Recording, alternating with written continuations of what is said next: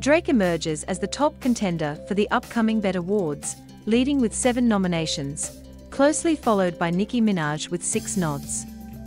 The Canadian rapper's album, For All the Dogs, secures him a spot in the Album of the Year category, while his collaboration with J. Cole on First-Person Shooter sparks interest amid recent tensions with Kendrick Lamar. Minaj's highly anticipated Pink Friday 2 earns her Album of the Year recognition, along with nominations for her hit Barbie World featuring Ice Spice from the Barbie soundtrack. Victoria Monét, among other artists, garners 5 nominations and is set to perform at the event on June 30th in Los Angeles.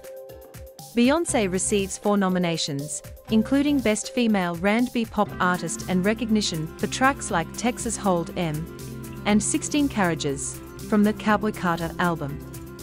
Her collaboration with Lamar on America Has a Problem competes against works by Minaj, Usher, Cardi B, and Drake. Drake's Rich Baby Daddy, featuring SZA, and Sexyy Red contends for Best Collaboration and 2 additional awards. The BET Awards also honor achievements in film, acting, and sports. The film category includes notable titles like Renaissance, a film by Beyoncé, and Spider-Man: Across the Spider-Verse.